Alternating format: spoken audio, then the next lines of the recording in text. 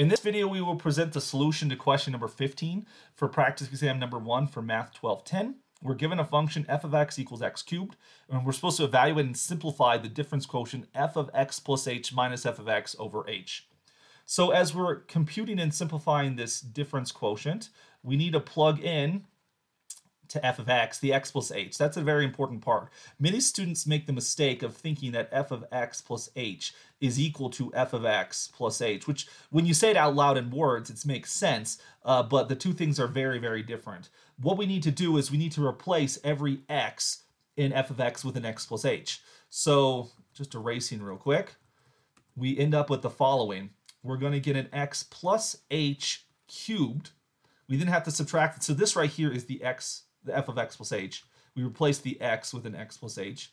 Then we're going to f of x. That's just the original function again, which is x cubed. And then the denominator is h. Our goal is to get rid of the h in the denominator.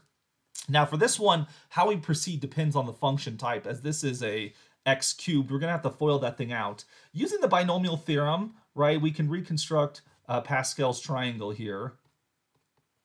And so when you take x plus h cubed, the coefficients are going to be 1, 3, 3, 1. And so this would expand to be x cubed plus 3x squared h plus 3xh squared plus h cubed minus x cubed all over h.